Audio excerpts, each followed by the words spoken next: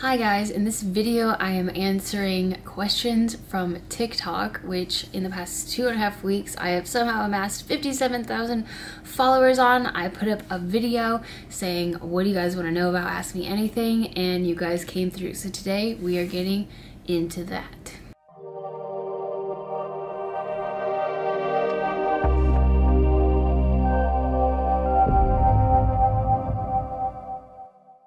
What's up guys, my name is Savannah. I teach modern hippies how to live a more healthy and natural lifestyle through mindfulness and science. Like I said, today we're answering all of your FAQ from TikTok. Before we jump right in, won't you be an absolute babe and hit that subscribe button, and don't forget to leave a like. Okay, the first question is, where do you get your singing bowls?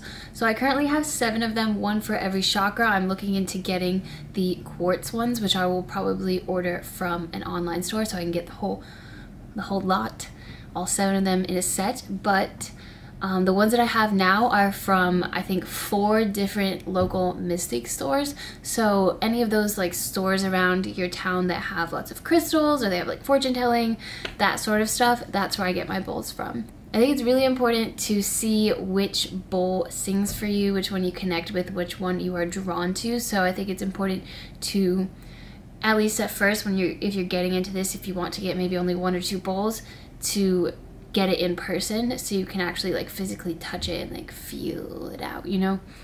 Someone asked, can I do the sound bowls for myself? And I think what they mean is, can I get the healing benefits from the sound bowls? Yes, everything that you do with healing is based on intention and vibration.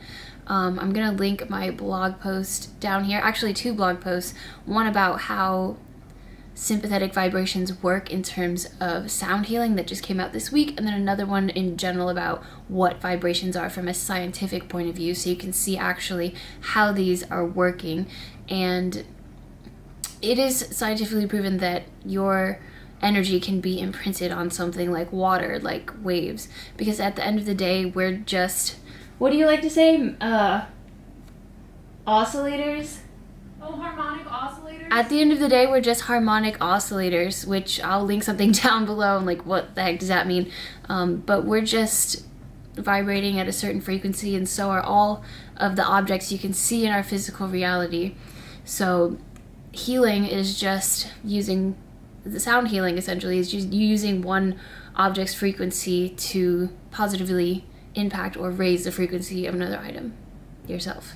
And really quick about sympathetic vibrations, a quick way that you probably know about to kind of see like, okay, that's what's happening, is think about an opera singer when she hits that like final high note, how the crystal and the crystal glasses in the room will shatter because they just can't withstand the frequency that she's putting out with the sound waves, the frequency of the sound waves that she's putting out with her voice. So that's kind of how, if you feel like, a lot of people feel the throat chakra bowl here, a lot of people feel the third eye like here. I've gotten thousands of comments about how you guys are like, oh my god, why am I feeling it? It's just, you're the crystal glass, and the bowl that I'm playing is the opera singer. The third question is, can you post longer videos on your YouTube with the bowls? Yes, I'm going to be posting next week longer healing sessions. I'm also going to be doing live streams on TikTok every Monday at 8 p.m. Eastern time. And I'm also, when I hit 100k followers, which hopefully is soon, I'm going to be posting all 7 bowls playing on Spotify and Apple Music. The fourth question is, how do I open my third eye? Also, how do I become more psychic and aware of others' energy? Thanks. So many people don't know this, but everybody has the ability to become psychic. Everybody has the ability to tap into higher realms of consciousness. Maybe you know, like clairvoyant people who can like see things and have visions. This is just being able to tap into a higher realm of consciousness. Some people naturally have this ability, and some people need to learn it. It's a lot harder for them, but everybody can become more psychic. And maybe in your life you've had an experience that was a bit like sixth sense oriented, like you knew something was going to happen before it happened, or you like knew that one of your family members was in trouble without them calling you, or maybe even something small where you go to pick up the phone to call someone and you see that they're already calling you. The earth and this physical realm that we dwell in is so much more intricate than we can see just with our eyes. We are only capable of sensing what our organs allow us to sense. Touch, taste, hearing, smelling, feeling.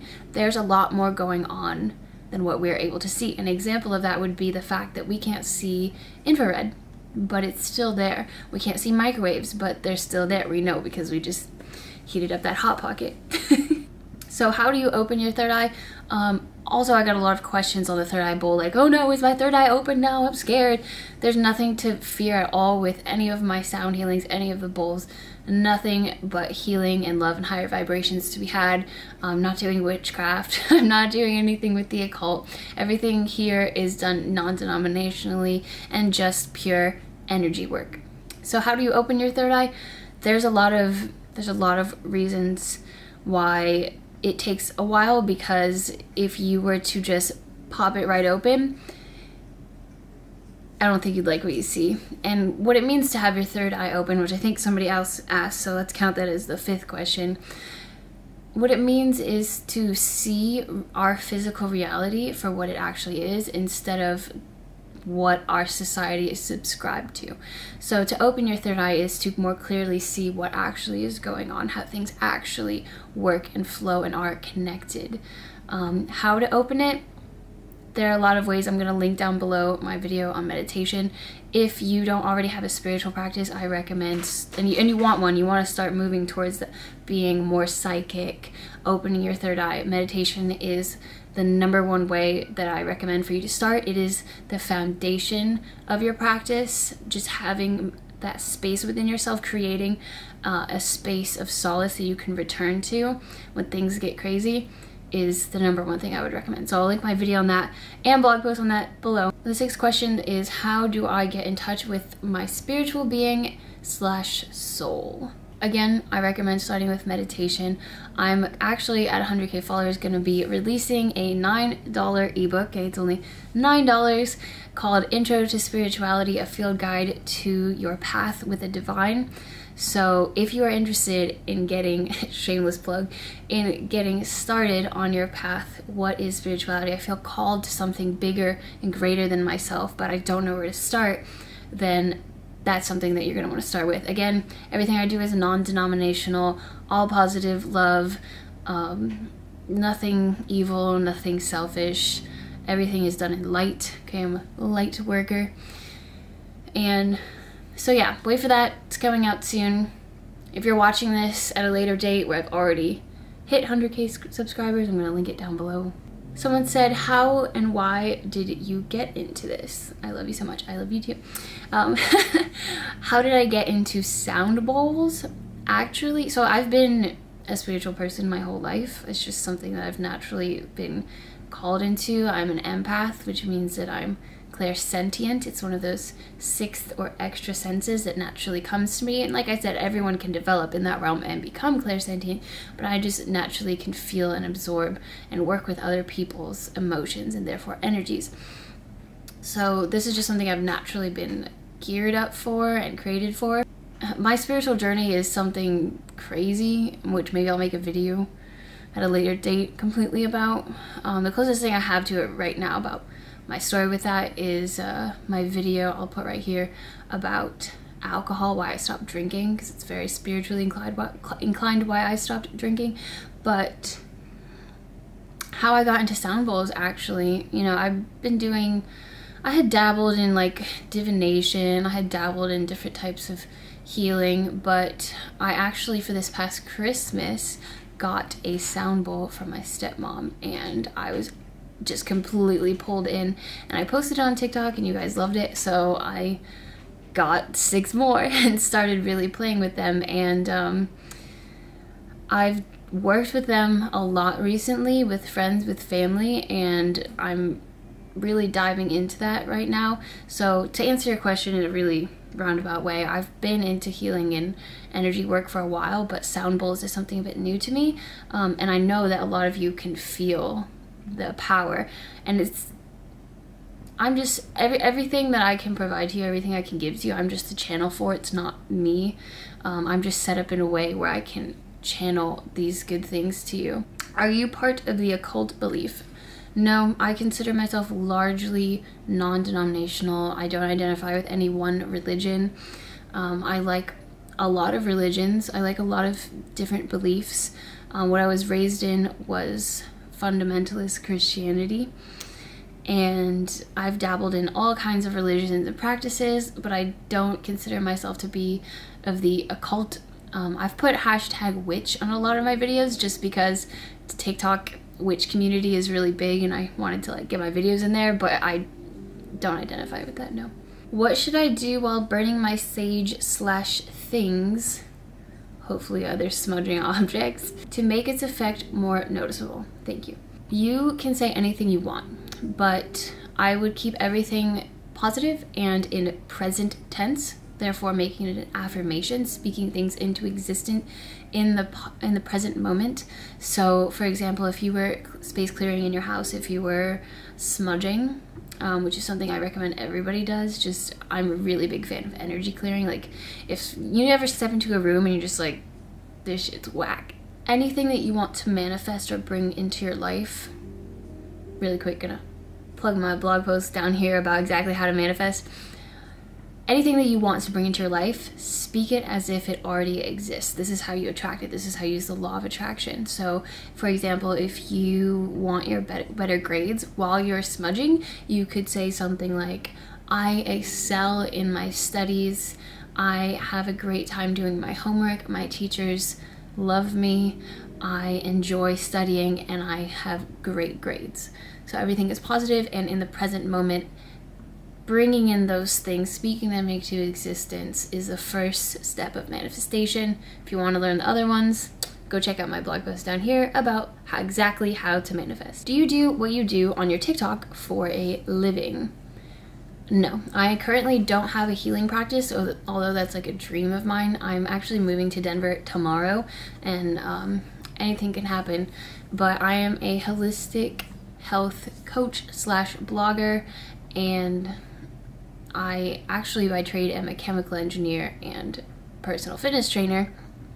Two things that I've greatly brought into my brand, Blissful Bohemian. Hey, where do you get your crystals? Also, do you recommend any stores to get your supplies from? I get all of my crystals from local mystic stores. Just like with the bowls, I like to feel them out, touch them, see what calls to me and what I connect with. I think that connection is very important, even with inanimate objects like bowls and crystals, even though I don't know if I would say crystals are completely inanimate. I mean, quartz, really quick tangent, people think that I'm crazy sometimes, or like a woo-woo hippie, when I'm like, yeah, the crystals like do stuff, and they're like, okay, crazy.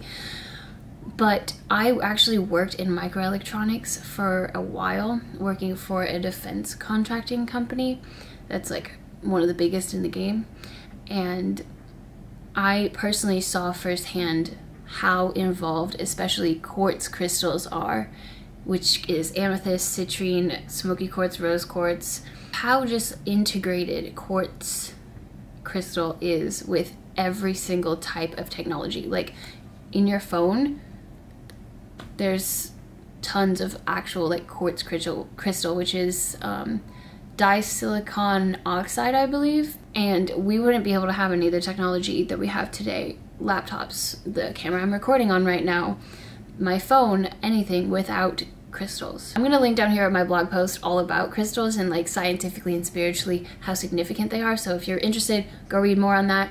And if you're interested in getting into crystals, start with quartz because it's just the foundation for all of it. And finally, probably the most asked question is, what are chakras? What are they really supposed to do? Let me preface this with the fact that science is just now catching up to the things that we have known in the spiritual community for thousands and thousands of years.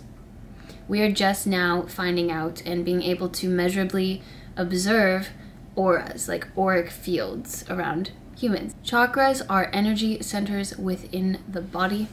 There are actually 112 in the human body, but the ones that you most know about are the ones down the midline. There are 7 of them. There's the crown, third eye, throat, heart, solar plexus, a little bit lower is the sacral, and then right at the bottom is the root. And I like to think of them as the human body as like a channel, and then the root is kind of like your actual roots, like if you were a tree, and then everything is like up the trunk line, and then your crown is like the leaves at the top. So like you're able to, with your root chakra, like be grounded in reality, and then with your crown chakra float around in the wind and sense the ether. And in theory, I'm not gonna say any of this has been scientifically measured yet because it's still being evaluated, but these are things that I work with all the time, almost every day, so I know them to be valid and not just placebo effect like a lot of you have commented. Blessings to all of you, by the way. Each of these energy centers within the body have a certain frequency. Just like I said, every object in our reality has a certain frequency, and when they're out of whack or imbalanced or overworked, we have certain effects on our physical biology and also our mental stability. So for example, when you feel nervous, you ever feel that like pit in your stomach? The solar plexus chakra, like right here above the navel, is in charge of feeling secure. So when you feel nervous, you don't feel very secure, you can feel that like stone here. Or do you ever feel like you need to say something but it's like caught in your throat? That's your throat chakra. Do you ever feel like you are feeling a lot of love for somebody and your heart is like exploding? That's your heart chakra. If you listen to my third eye ball video on TikTok, you might have felt it connect right here. You might have felt like a spider was crawling across your forehead, or like it was buzzing right here between your eyes. So simply put, a chakra, or the 7 main chakras, are energy centers in the body in charge of different aspects of your life, anything from security, creativity, work capabilities, what you say, if you're telling the truth, how you love or hate, things that you are aware of, and how connected you can be, this crown, to others. I hope that answers. I'm gonna go more in depth on that in another video. I just do a video completely on chakras, probably in 2 weeks, because next week I'm gonna do a little bowl playing for you guys. If you want to learn more about how to live a more natural and healthy lifestyle, start by watching one of these 2 videos right here. Thank you for watching this video. If you have further questions, please comment down below and I will try to answer them in a timely manner. Thank you, and if you don't already, follow me on TikTok. Definitely go do that. It's at blissfulxbohemian. Have a blissful day.